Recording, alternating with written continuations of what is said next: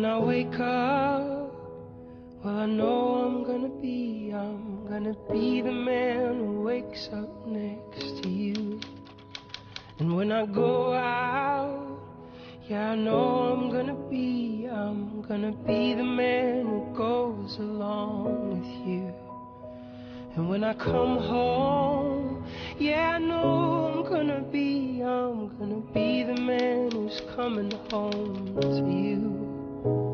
And when I'm dreaming, well, I know I'm gonna dream about the time when I'm with you. But I would walk 500 miles, and I would walk 500.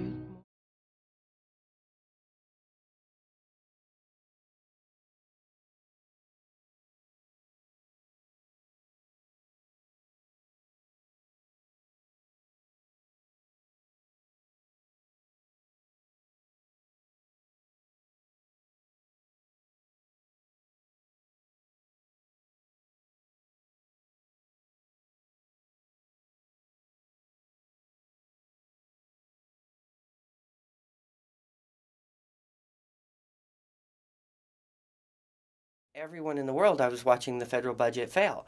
It looked like government was going to shut down. They had sent me, she said that she had lost all the positions. She wasn't going to be able to fill any of them.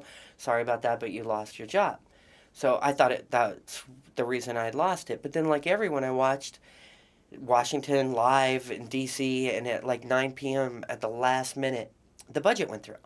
So I was all excited. And then, so the next following Monday, I called her and said, okay, I'm ready to start. And she wouldn't answer my calls. They wouldn't answer my phone calls. They wouldn't answer my emails. They wouldn't answer anything. So I went into panic mode, started looking for work, started looking for a job.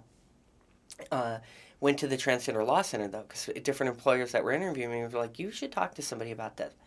So I went to TLC, and we just started an initial inquiry. And what we found was that they did, in fact, didn't kill the positions. They actually kept the positions.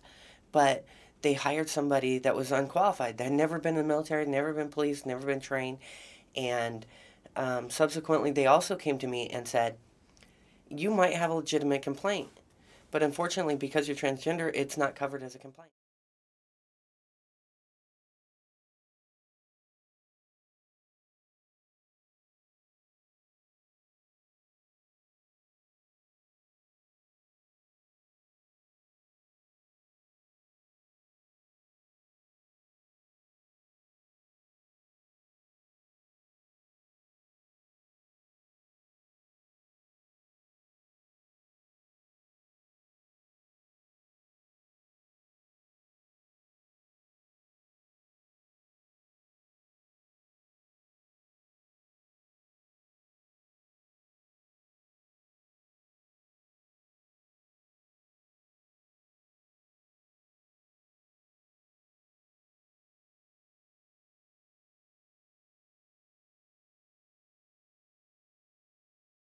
I had a bunch of different symptoms tied to sleep, tied to appetite, weight gain, mood, that had sort of increased in severity over a year.